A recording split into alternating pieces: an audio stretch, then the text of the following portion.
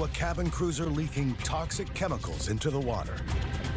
There's no textbook in salvage diving. You never know what you're going to run into. If you think it's going to be easy, it never is. In the wake of Hurricane Nicole in Florida, the salvage team is faced with a catastrophic scene. Two vessels stacked on top of each other and stuck in mud. It's about 8 foot of muck. It's kind of like diving in jello. Can't see anything. Can't see anything except for 2 inches in front of your face. And in the heavily trafficked waters of the Gibraltar Strait, the epic salvage of a 50,000-ton bulk carrier is threatened by a violent storm. The weather can change very fast here, so you have to be able to act very fast. Watch out, watch out, watch out, watch out.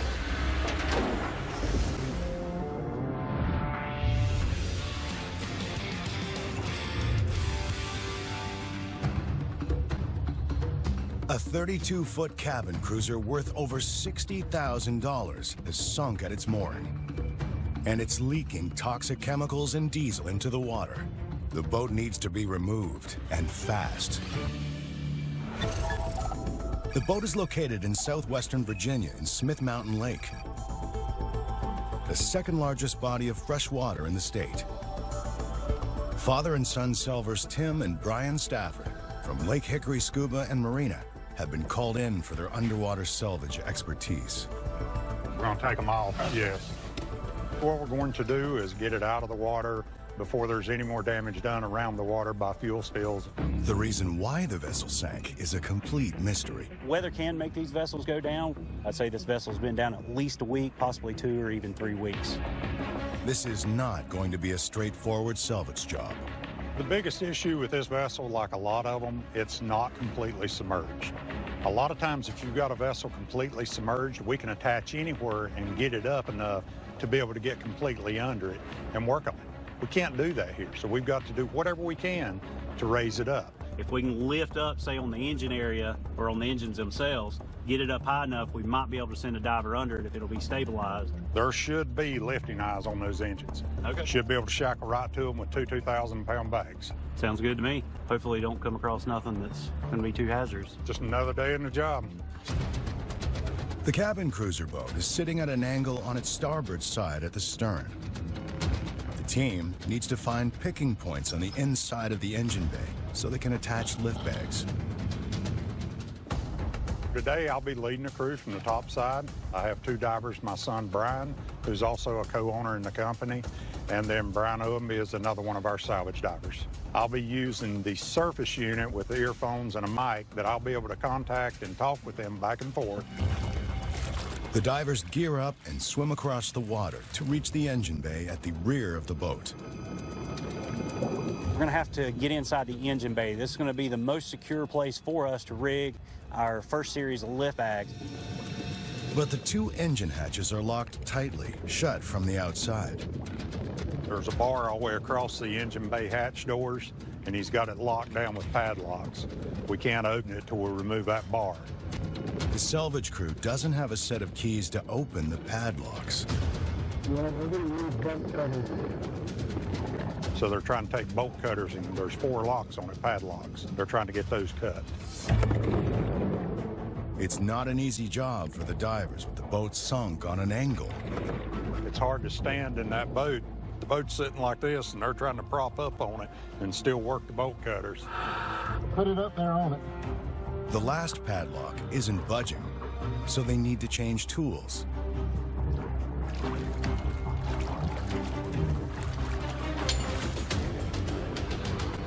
The team is in, but they can't find any secure fixing points.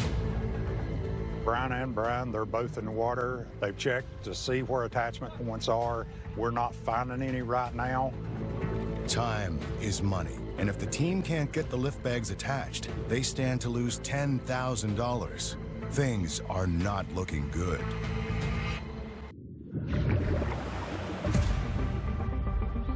In southwest Virginia, on Smith Mountain Lake, the salvage crew is trying to raise a sunken 32-foot cabin cruiser. But the engine bay doesn't have any secure fixing points for the lift bags. You're not seeing any attachment points. So now that we've got the locks off and we got the engine bay doors open, the problem is now we're not finding any good place to hook a bag. There's no hooks on the engines like you would have on a typical inboard engine.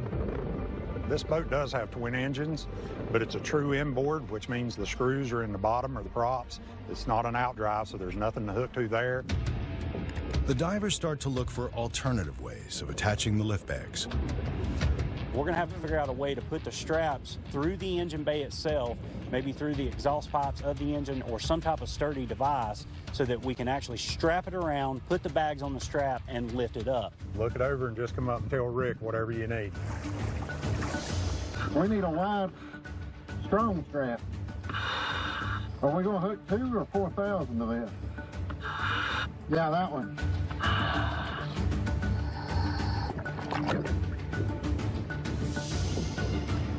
They thread the strap through the 2 bays using the divider in the middle as an anchor point.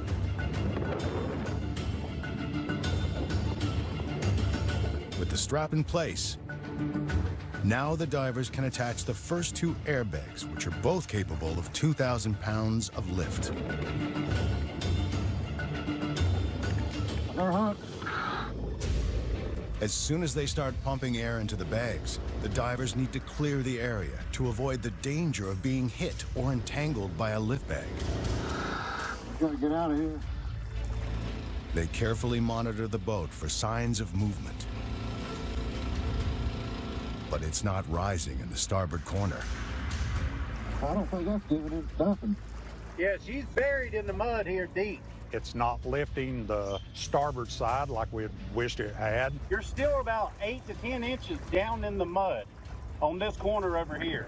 We got to get this corner out of the mud. The team is up against the clock. Every minute the boat remains in the water, it's leaking toxic diesel and chemicals. We've got to just regroup, and now we're looking for another attachment point. There's a steering shaft, okay? And it's bolted with big bolts to the trim. Can we get a strap in there? The steering shaft is going to take most of the load. Okay. Long strap.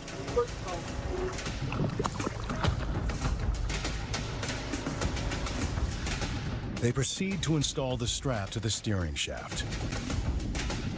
But working in 48-degree water with low visibility is no easy task. Well, I'm already around the steering shaft. I've already ran the strap through. Get on, get a bag ready. You get a strap under it?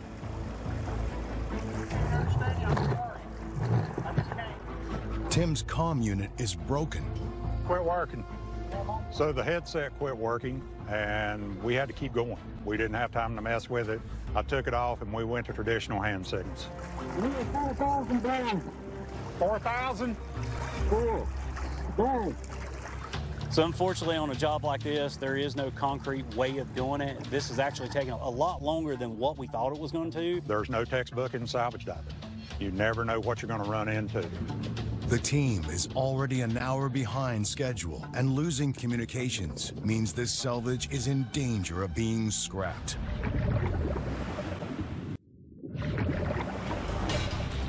Tim Stafford's crew is still wrestling with the cabin cruiser stuck in the mud on Virginia's Smith Mountain Lake. The divers have attached a strap to the steering shaft. Now, they need to carefully rig a 4,000-pound lifting bag. We've got enough lift. It just really depends on where you put it at. The bag is successfully attached. Now, it's the moment of truth. Just the one. Yes, I just want to know if you see any movement. Sometimes we're having to put air in this bag, take a little out of this one, put a little more to try to get that level lift. There you go, that's good. Let some of that air out so we're not picking up on this side so much. Once we can basically get it leveled, it makes it much easier to raise it on up. Is it floating now? We're still in the mud over here then. Rolling. Hey, hold on a minute, it's rolling. Finally, there's some movement in the right direction. We got movement. We got movement. All right, give me a little more. See, we're moving. That black light on the side. Okay, yeah, now it's out. Yeah, it's out of the water. The rail that's coming up? It was underwater before. Okay. The starboard corner has lifted enough for the divers to gain access under the boat. Now that we've got the vessel up enough that we've got a little bit of play underneath it, we can actually get down to the trim tabs of the vessel or where the prop is actually attached to the boat. You ready? Yeah. They start by rigging a 4,000-pound bag to the trim tabs. It needs to be tied up, keep it from slipping, because if this thing does come up and that nose goes down, it'll just pop out the back like that one. To avoid the danger of a 4,000-pound bag suddenly surging to the surface, this time the divers secure it with a rope. If you think it's going to be easy, it never is. That's about the way it goes. You never know.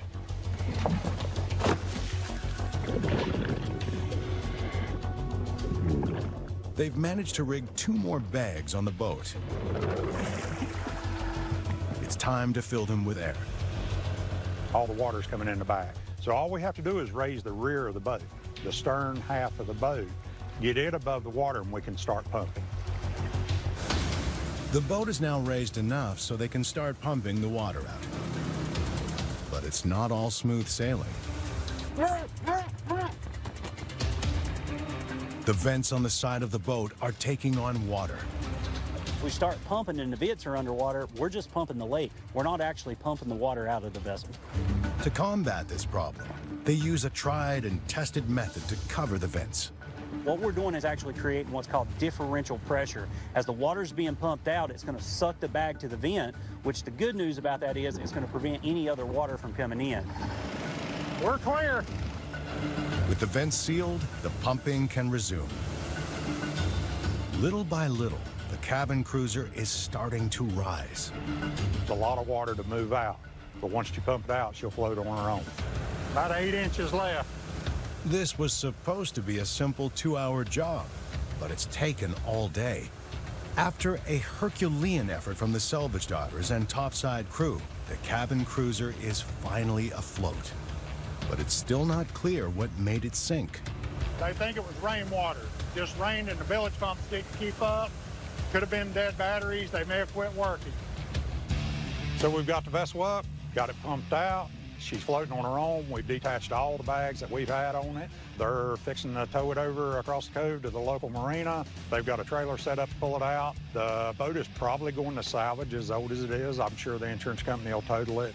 I don't know what they do with it, but our job's done.